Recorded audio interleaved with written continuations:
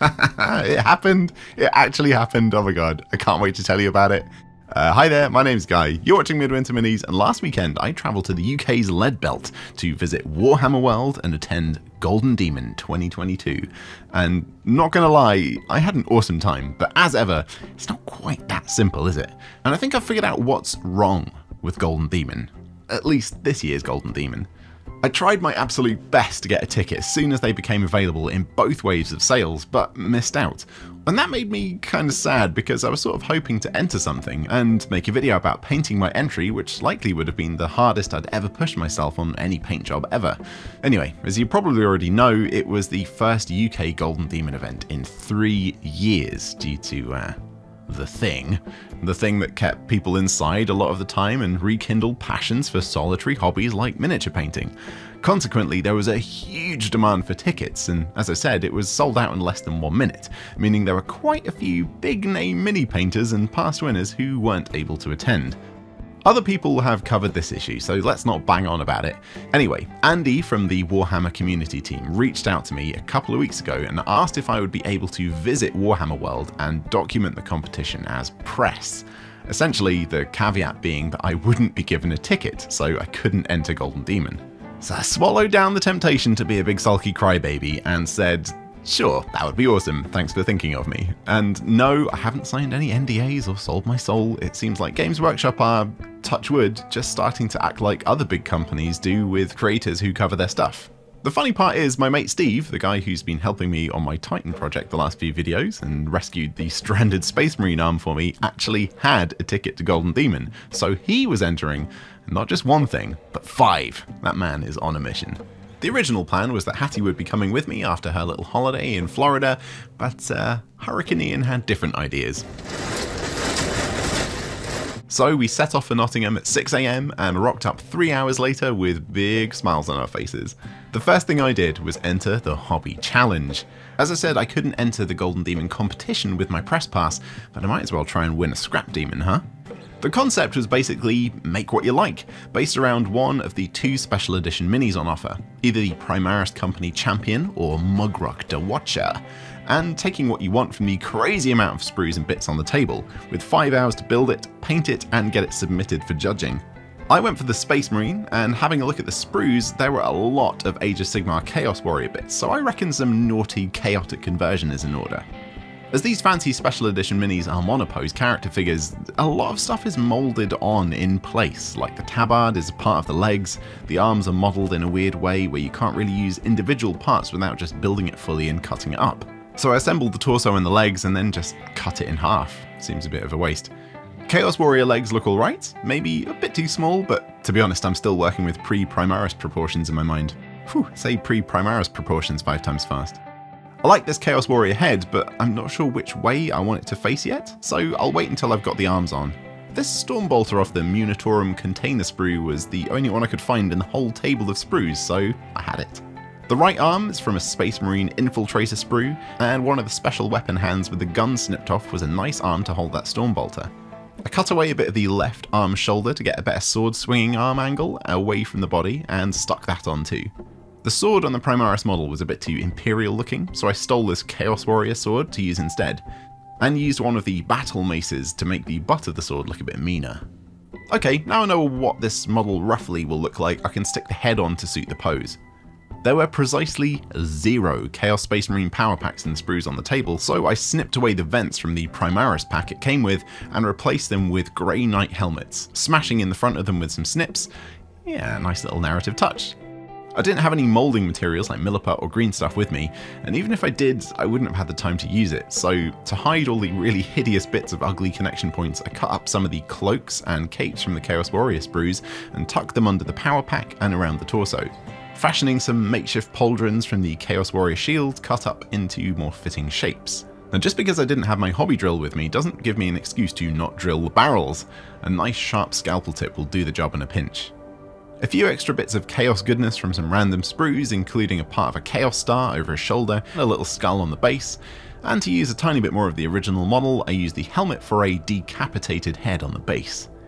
Okay, on to painting. It was at this point I realised that pretty much everyone else was making cool dioramas, using all the terrain bits from the whole table, and stupid old me had just built a pretty average looking Chaos lad. Oh well.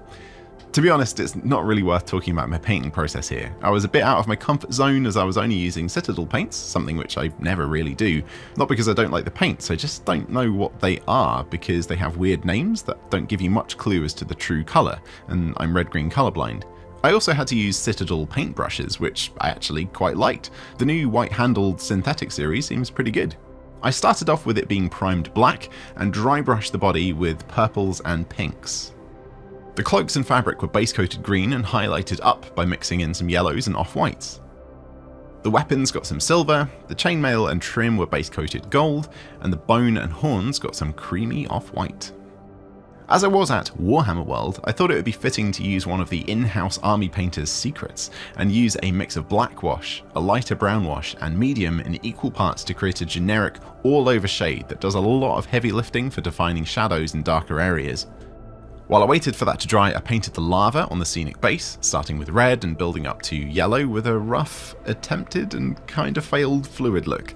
And then I tidied up the flat parts of the base with charcoal black. My wash wasn't drying fast enough to start highlighting, so I decided this would be a pretty good time to bend the rules slightly and use the hand dryer in the gents' toilet to speed things up. After that, just a few quick highlights mixing the base coat colours with either white or creamy colours did the trick. And after just under 3 hours of kit bashing and painting, I submitted my corrupted Primaris Company champion come Chaos Warrior. I was one of the first to finish, so I went to get some lunch. Bugman's sure isn't skimping on portion sizes these days. Whew. While I waited for the rest of the hobby group to finish, I checked out the History of Golden Demon display they had set up in the staff canteen where the hobby challenge was taking place. So many amazing previous winners and memorabilia from the last few decades of Golden Demon competitions. Really awe-inspiring stuff. I could have spent hours and hours looking at the models in the cabinets. David Soper's amazing converted Predator that inspired my own Nurgle Land Raider, Mike McVeigh's incredible dioramas, Richard Gray's Mortarion, and so many more. Really a testament to the true art and creative energy that goes into miniature painting. I thought it would be a good time to take a look at the actual 2022 Golden Demon cabinets, you know, the whole reason I'm here with my press pass, but the place was absolutely packed and I didn't want to be ramming people out the way to get good shots, and I'm sure I'll get better shots first thing tomorrow morning when it's a bit quieter. So what did I do with my last hour? Did you watch my video last week where I painted this super rare white dwarf squat model? Well, the box itself entitles you to a 1-year subscription to White Dwarf, but it was released in 2009, and quite a few things have happened since then, but it doesn't have an expiry date on the box, so I wanted to give it a go, and where better than the actual storefront at Games Workshop HQ. So I presented it to the lovely staff who frantically but justifiably looked for some kind of expiry date, but alas, there was none to be found. It got passed on to the manager, Baz, who I've known for ages. He was the store manager of the Edinburgh branch when I got back into the hobby. Long story short, he said yes. Total hero. We set the White Dwarf subscription up for my mate Simon, it's his model after all, and not only that, the absolute icing on the cake. They suggested that, due to the model's rarity, they keep it on display in the store, box and model. Gotta be honest, I never thought having a little painted toy in a shop cabinet could make me so happy, but man, I was giggling like an absolute idiot for hours. What an amazing way to end day one at Golden Demon 2022. Sunday, results day, I got in early to check out this year's entries up close. Now I know I touched on it before, so while you take a look at some of my favourite entries in the cabinets, let me tell you about what I think is the problem with Golden Demon, and rather than just being a big negative Nancy, offer some sort of solution as well. So it was always going to be rough, right? It was the perfect storm. 3 years since the last event, in which time the hobby saw a massive surge of interest due to the thing. People taking up miniature painting, people who already did it got real good, and some people who just started got real good real fast. Now I don't exactly know how many tickets there were, but judging by the amount of people I saw at the weekend, I'm guessing around 400 or 500. So more people wanted tickets, right? Just do it at a bigger venue. Forget 500, get 5,000 people in there. I mean, it sounds cool, but that's just going to create another huge problem. Golden Demon is judged by the Heavy Metal team, the creme de la creme of Games Workshop in-house mini-painters. It's a small team, looking for very specific things to satisfy a mysterious rubric. Let's say that if there was already 500 entries, and essentially judging them needs to be done in the space between people leaving on the penultimate day and bedtime, that gives a handful of judges about 6 hours to make the big choices. That's already only 45 seconds of analysis per model. If there were 5,000 people, and no extra judges, that would be just 4 seconds per model. No, more tickets just isn't going to fix it. In my mind, the solution seems pretty simple. Don't make the events bigger, just have more events.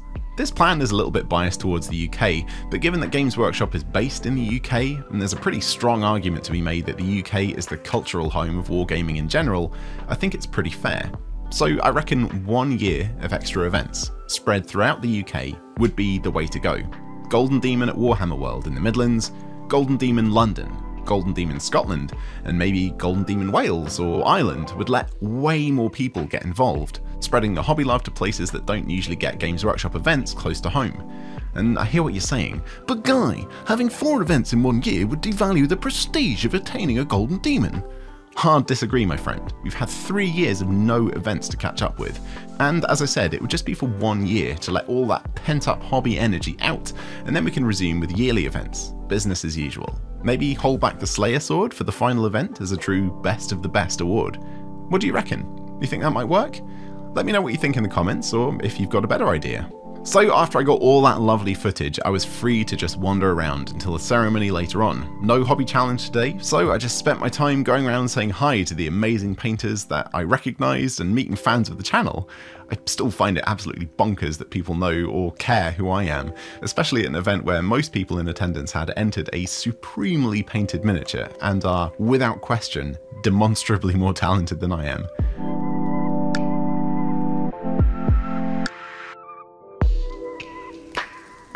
Before the ceremony, Steve and I calmed our nerves by checking out the Warhammer World Museum. Now, not many people are allowed to film in here, but hey, press pass! The museum is always the highlight of a trip to Warhammer World for me, and there's something new and cool to see each time I visit. I don't want to ruin the whole thing for you just in case you end up visiting, but my favourite parts are the absolutely enormous battle scenes and huge dioramas. Each one is packed with fun narrative details and are incredibly impressive both up close and from afar. It's really hard to give you an idea of the scale of some of these things, but maybe this gives you an idea. It's a really superbly curated and well presented experience for any Warhammer fan, and set out in such a way that, to be honest, it's probably pretty cool for people who don't even really care about our silly little toy soldiers. One of the final rooms is a breathtakingly vast battle scene with thousands and thousands of minis, and it apparently took the whole exhibition team 9 months to build and paint. Crazy. Once you're done in the museum, it kicks you out into the store with your appetite well and truly whetted. Anyway, no time to buy anything now because the ceremony is about to begin. After a few false starts with getting the big screen working, we were good to go. Montage, baby!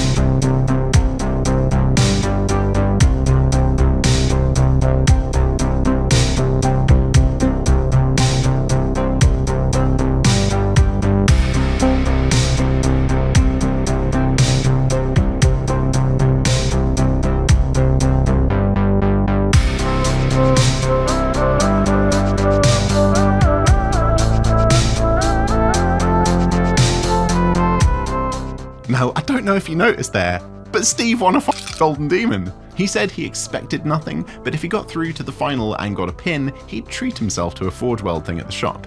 And after a bit of discussion, we agreed that 5 finalist pins, 2 commended entries, and a silver award merited a pretty deserving treat.